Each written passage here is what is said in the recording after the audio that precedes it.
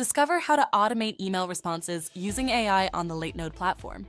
This tutorial shows you step-by-step how to create a scenario that generates draft replies based on incoming emails. Check the description for a link to the ready-made template in the Shared Templates section, making it even easier to get started. As an example of using AI nodes, let's create a scenario that will be triggered when receiving a new email.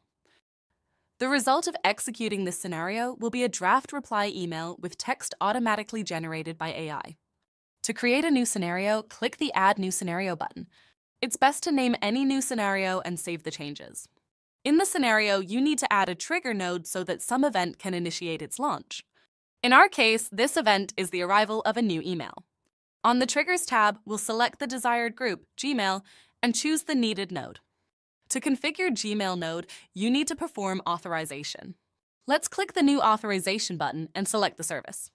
And using an existing Google account, we'll complete the authorization itself. We'll allow all accesses in the Latenode platform. Authorization is complete and fields for configuration have appeared in the node. If necessary, you can select a label, for example, unread. Let's save the changes. Now the scenario will be triggered when receiving a new email, and in case it's still unread. In any AI model, instructions are needed for generation. They can change, so let's create several variables directly in the scenario.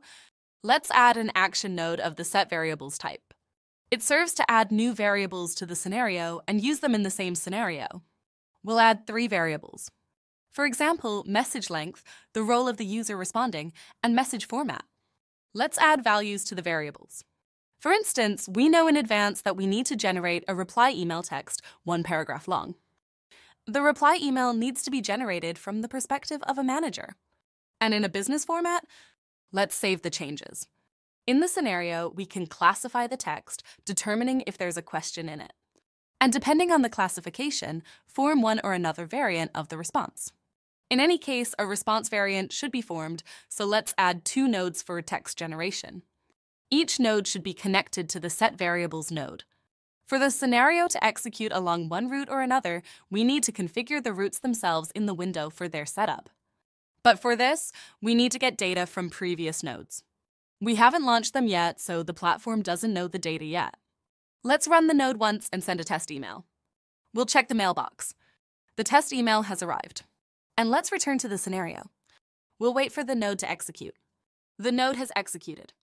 Now we have information about the email, including its brief content, and information about the email sender. Let's run the setVariables node once as well.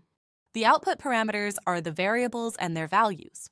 Now, using the output data from these 2 nodes, we can configure the routes and the text generation nodes themselves. Let's configure the lower route first. The scenario execution will follow this route if the conditions added in the condition field are true. In our case, if the result of executing this expression is the word true. To set up the conditions, a special operator is used, which also allows asking various questions to AI and getting answers to them. And data from the previous node is also used. To add them, just click on the correct icon in the helper window. For the node data to be considered correctly in this operator, it needs to be highlighted with pluses and quotes. Let's name the route and save it. The scenario execution should go either along this route or the other, so let's just copy the conditions. We'll add it to the upper route and change the equals operator to the not equals operator. Thus, if the expression in parentheses is executed and the execution result equals anything but the word true, the scenario execution will follow the upper route. Let's name this route and save the changes. Let's configure the text generation nodes. First, we'll give instructions to the node that will generate a response to an interrogative email. We'll select the model and fill in the user prompt field. We'll ask to generate a response to the question in the email. In the email draft, it's necessary to indicate that the answer to the question is being prepared and will be announced soon. As the email recipient, we'll specify the data from the first node. As additional instructions, we'll specify that the role of the responding user equals the value of the role variable. The email format should correspond to the value in the format variable, and the email size should correspond to the value in the length variable. Let's save the settings and move on to configuring the second node. In the second node, we'll also ask to generate a draft. We'll also select the model. We'll ask to generate a draft simply using the text from the first node. As the recipient, we'll also specify the recipient from the first node, and we'll leave the rest of the instructions unchanged. They will also depend on the values of the variables. Let's save the changes and save the entire scenario. Let's add 2 more nodes to the scenario to generate an email draft. These are action nodes from the Gmail group. Create draft. Before configuring the node for creating a draft, let's run the AI nodes once, so that the platform receives output data from these nodes and can display them in helper windows.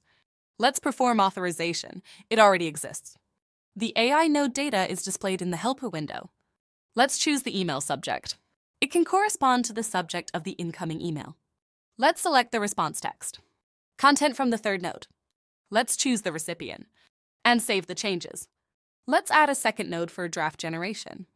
We need a node from the Gmail group. We can choose the reply draft generation node. Let's perform authorization. Let's select the subject in the email. We need the email body, but we haven't run the AI node once. Let's briefly leave the draft formation node. Let's run the fourth node once. The node has executed successfully. Now we have output parameters and we can continue the setup. Assert validator. Here will be the content text of the fourth node. We can also select the message ID to which we need to reply. Let's choose the placement method and the corresponding value from the first node. Let's click the Save button. All required fields are filled. Let's save the scenario. For the scenario to run without pressing the one-time launch button, let's perform a deploy. The scenario is automatically active and will now be launched when a new email is received. We can see the launch lines in the scenario history. Let's send a test email. The test email has been sent and is already in the mailbox and contains a rather obvious question. Let's see if the scenario has executed. The scenario has executed successfully. The scenario execution went along the lower route. This means that the email text was classified as interrogative. The last node executed successfully. This means that the draft was created. Let's look at the draft itself. Let's open it. The draft is generated with the needed subject and text, which says that the message is received. The question is being worked on, and the answer will be given soon. Let's send a second test email of a congratulatory nature. It has already arrived and is displayed in the mailbox. Let's mark it as unread so that our scenario triggers, and wait for it to execute. Let's close the previous execution. Let's check the scenario execution. Let's refresh the table once more. The scenario has executed. The scenario execution went along the upper route, as the email is congratulatory, and also due to the successful execution of the last node. We see that a draft was formed. Let's go to the mailbox. Let's refresh the page and look at the draft. The email contains a generated response to a positive review, acknowledging the review, also a simple but necessary subject, and the recipient. Thus, we have built a scenario that classifies incoming emails and generates necessary responses to them. Create advanced automations with flexible logic and AI assistant with JavaScript and headless browser for ultimate control. Save up to 30 times compared to other competitors. Registration is straightforward. Sign up today with no credit card required and start creating automations that save you time and money. Transform your workflow with Latenode.com.